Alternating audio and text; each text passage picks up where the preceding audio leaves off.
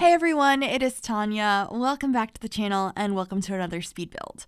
Today I am back with another installment of the Squish. We are building a tiny house today using the brand new Decor to the Max kit.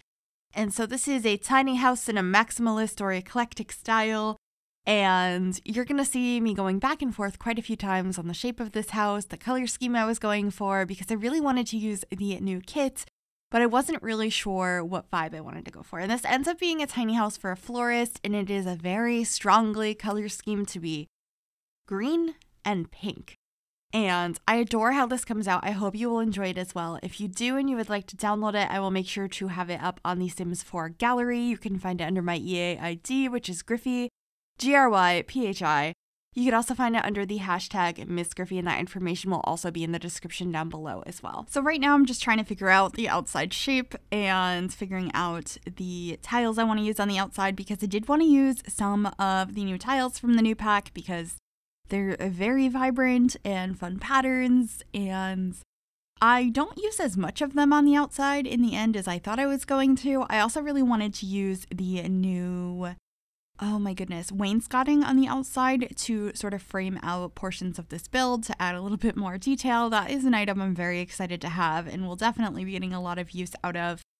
And then I was very unsure how I wanted the roof to look on this. At first, I have this half-gabled roof, but I ended up changing that in the end to a different roof.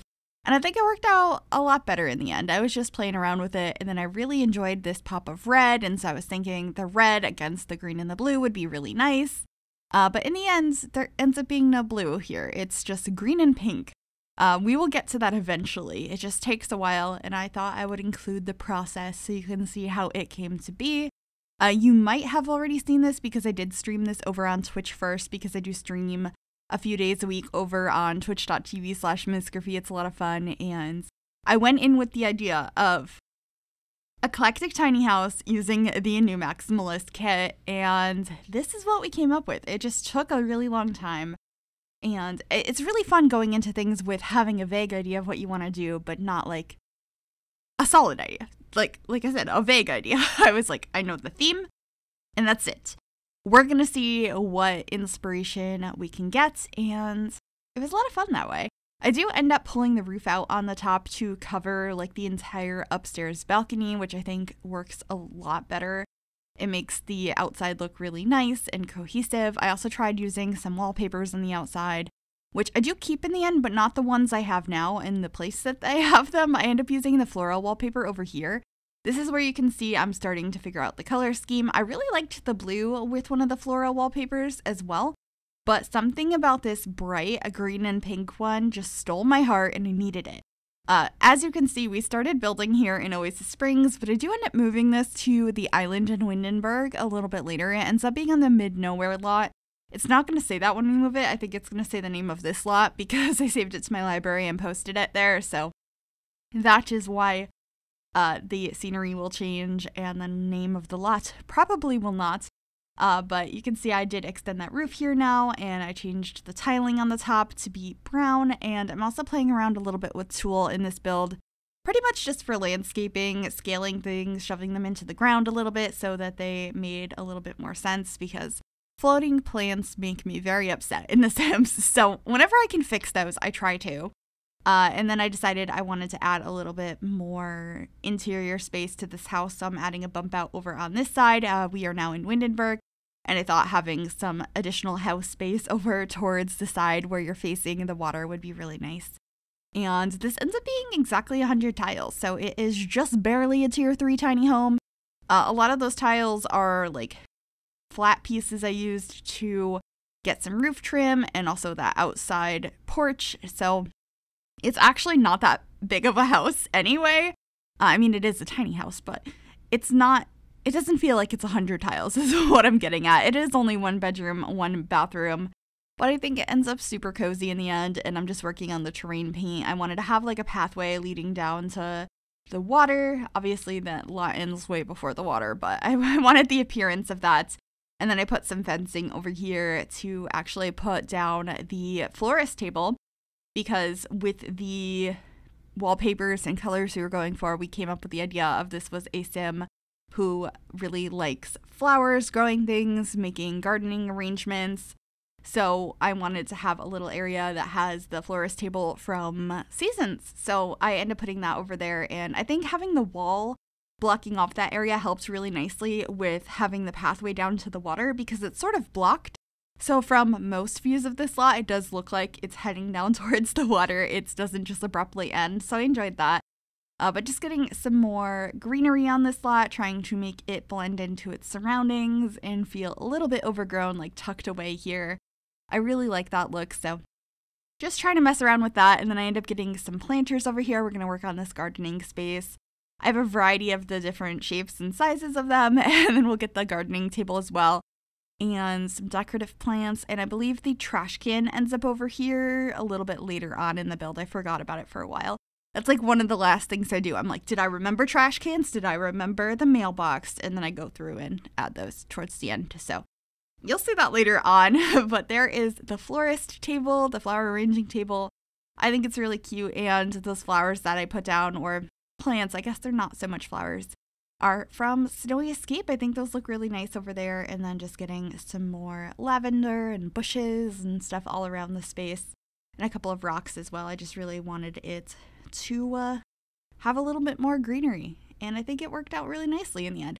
So you can get upstairs from outside or inside via a ladder, and then inside on the top floor there's an area that has a platform with a couple of steps up to it. And the reason I did that was because I really wanted to use that pergola on the outside, but it clipped into the house on the inside. But if you put a platform there, it doesn't clip anymore. So that's why I did that. And I thought it worked out really nicely in the end. And that ends up just being a couple steps up to a couple more like gardening things. I have a couple of decorative plants up there, and the topiary that you can like trim down to whatever plant you would like is in there as well. But we'll get to that a little bit later.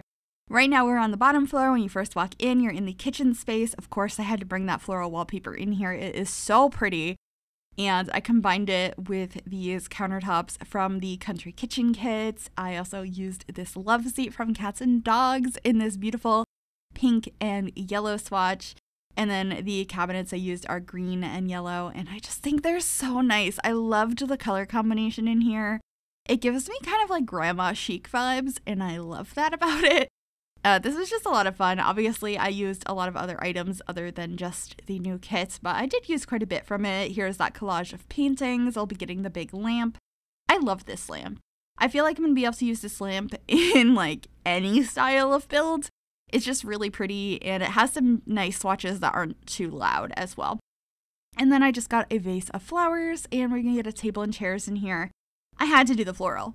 Like, do you not see all the floral everywhere and think, you want to know what this needs? More flowers. So I have another flower print in here with this table from the Cottage Living Pack. I think it looks really cute. It's very busy in here, but I enjoyed that. It's a very strong color scheme. This sim loves their flowers.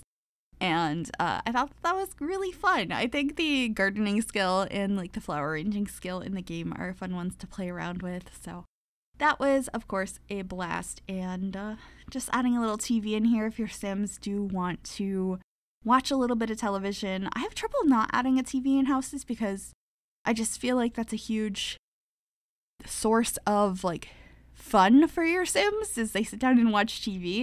There's other things they can do, but for some reason that always has been the thing my Sims always go to first. So it's hard for me not to add TVs in places. I will occasionally not. I think I posted, I think the other build I posted with this kit, the Maximalist Apartment, I don't think I put a TV in that one, but generally speaking, my builds tend to have TVs in them because my Sims like them. I don't personally watch a ton of TV. I'm on my computer more playing games, but I guess games, some of them you need a TV for. I have a capture card for streaming, so I tend to just like play my Switch on my PC as well. But anyway, just getting a mirror up above here and a couple of more paintings. I really wanted the walls to be covered in all sorts of decor. I think that added to the eclectic look. And then I end up getting another hanging plant over here. I just love the hanging plants in the game. It took us years to get them. Our first one being the one from Paranormal that I hung in the kitchen, and then we got this one from the Blooming Room Sky. Actually, our first ones were with Nifty Knitting. I'm wrong. but those are like craftable ones or ones you need to use cheats to access. The first one in the regular catalog was the paranormal one. Unless you count the like succulents that hang on the wall that came with Tiny Living, but I'm more so talking about the ones that hang from the ceiling. Anyway, upstairs we got some more floral on floral. I could not speak. We have some more floral on floral. That is not surprising, I don't think. Combining this same wallpaper with this beautiful bed from Cottage Living. Here's that little staircase I had mentioned that I used to cover the pergola that is clipping into the house. Obviously, it clips a little bit on either side, but that entire area was just pergola. So I did raise that up, and I thought about just putting some decorative pots up here, but I ended up changing that out in a moment. Here you'll see that you can actually shape a plant up there, which is an item I always forget we have, that you can like cut it down to different shapes, and that was a suggestion from chat, so I ended up putting that out there. And up on this balcony, it just ends up being a yoga mat and a couple of planters, and that's pretty much it for out here, I think. Do I add anything else out there? I don't think so. I'm pretty sure I was trying to put this outside and it looks so out of place, so I ended up putting it in here instead, and I'm just rearranging this to make sure that your Sims should be able to use it. And then the last thing we have to do is the bathroom, which is pink and green and very over the top.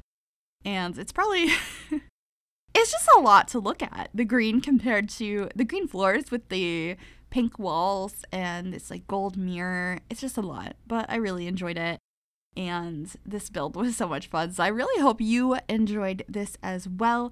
Let me know what you think of this. Let me know what you think of the kit. Is there anything else you would like to see? I don't have any other kit specific builds planned, but if you have any fun ideas, do let me know. And yeah, that's pretty much it. Thank you so very much for watching.